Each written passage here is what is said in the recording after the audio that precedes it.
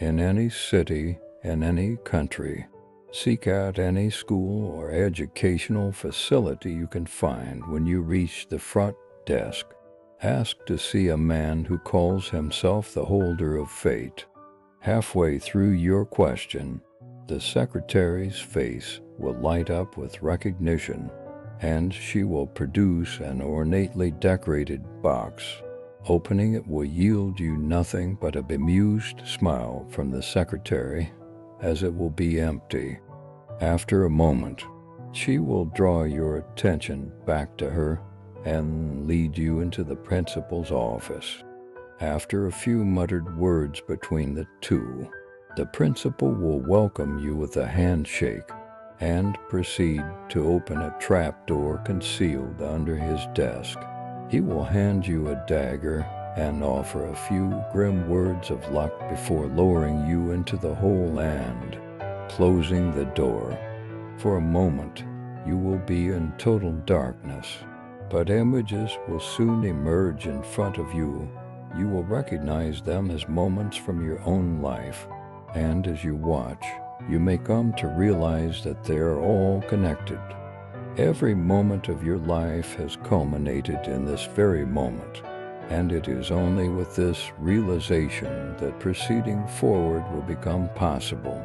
But worry not, for this is a timeless place. When you have accepted your fate, a door will appear in front of you. Through it is a single room with a closed door at the far end, blocked off from you by a gate.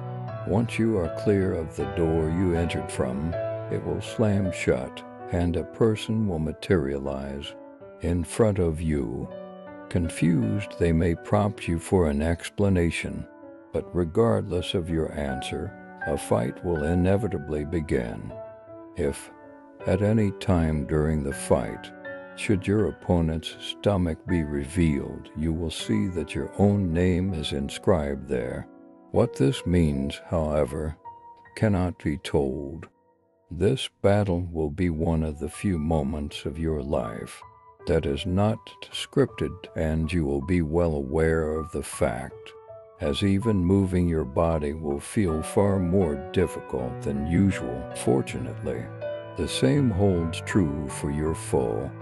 Should you win the battle, the door at the far end of the room will open, and the gate will disappear. Fate will have lost its hold on you by this point, and what will happen to you beyond that door is beyond the knowledge of any being. But you can be certain that the chances of surviving without fate on your side are questionable at best.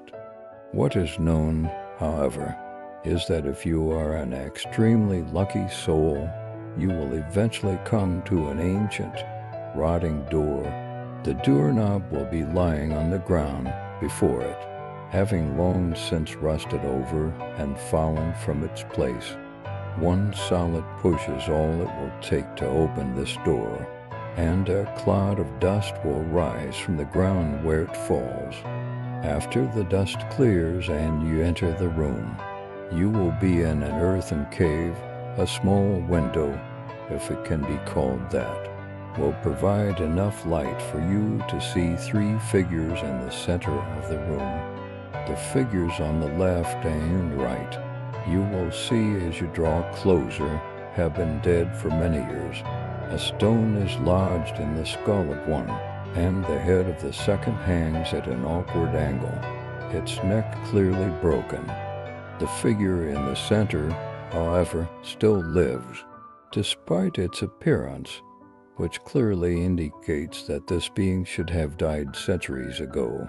The old crone, for that is what the center figure is, has only one eye.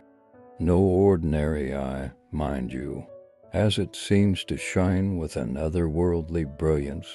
Ask her this, and only this, lest she end your life in a manner so horrible that your worst fears would seem a blessing in comparison. What do you see? She will answer at her own pace, and impatience on your part will bring the full force of her considerable wrath upon you. When she finally speaks, it will be in a tortured voice, She will tell you that she sees everything, but that she had lost sight of you as soon as your earlier battle started. Deciding that you are too great of a threat, she will attack you with speed and strength seemingly impossible for her decrepit body to possess. You must act quickly, as one hit from her will destroy you utterly. Take the box you received earlier and open it. Be warned, though, the contents of that once empty box are not fit for human eyes, and if yours happen to be open when they emerge, your existence will end in a most terrifying manner. Once the box is opened, you will hear unearthly sounds. When they cease, close the box and open your eyes. But not a moment before, looking around, nothing will have changed but for the crone. Time has caught up with her, as she will now be as dead as the other two figures in this room. Her eyes are nowhere to be seen. You now have two choices.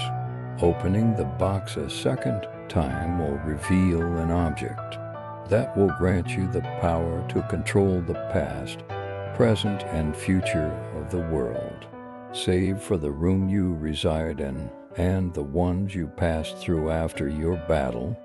However, should you do this, you will be trapped in this room for all eternity, with no conceivable escape. Your second choice is to leave the room and brave whatever horrors you faced in order to get there. In either case, fate will no longer have any control over your life. Not long after, you will discover what a sickening burden it truly is to control your own destiny. The object that now lies within the box is number 76 of 538. There are some who are now aware of its existence. May it never fall into the wrong hands.